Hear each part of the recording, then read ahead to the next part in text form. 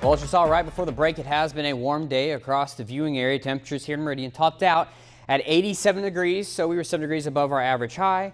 The low this morning of 59 was also about 5 degrees above our average low. No precipitation today. We're over 2.5 inches above where we should be for this time of year, so we could stand to have this dry period for a little while.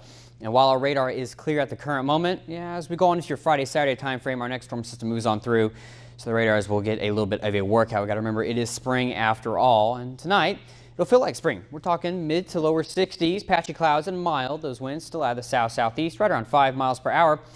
And then for your Wednesday, warm and dry conditions stay with us across the southeastern U.S. It's all due to a high pressure that we've been talking about. Now, it has pushed on off the coast, off our map here currently, but it is still impacting us, giving us those southerly winds. And also notice, yes, out to the west, some showers and thunderstorms are showing up into Arkansas, Oklahoma, and Texas. Now, they are currently getting some right now, but they're going to get some more tomorrow. And then as that low kind of ejects on off to the north and to the east, that front will come on through us. And that's what's going to bring us the chance for showers and thunderstorms. Tomorrow, temperatures much like today. We're talking mid to upper 80s, and those winds 5 to 10 miles per hour. Still out of the south, just periods of sun. Overall, still going to be a nice day, and that's much like your Thursday as well. We'll take a look here at our surface pressure maps. Now, what you're seeing is where we have the low pressure in the southeastern corner of New Mexico. That is our next storm maker, and then the high pressure that we've been dealing with on off the coast right now. And then the colors you see are actually the temperature. So you see this line right here that goes all the way back to this low.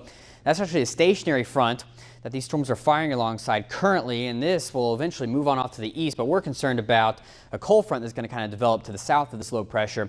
It's going to be more of a cool front, not really a cold front, but it'll drop us into the upper 70s, right near 80 degrees as we go on throughout your weekend. Satellite right now, again, we're not showing much across the southeastern U.S. We've had a few high clouds. That is about it. See all the storms blowing up across the south central U.S. into Texas and Oklahoma. Those are severe, but thankfully, by the time this system gets to us, we're not talking severe weather.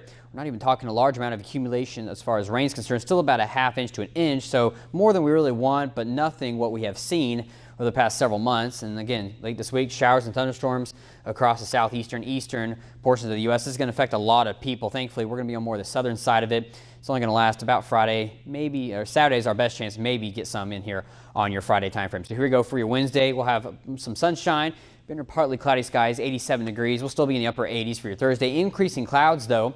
We'll keep those clouds around for your Friday. Best chance for showers and thunderstorms will be on your Saturday time frame. You can see we drop down to the upper 70s, so not too far away from our average high for this time of year. And as we go into next week, sunshine does return, and we warm back up to near 90 degrees by Monday.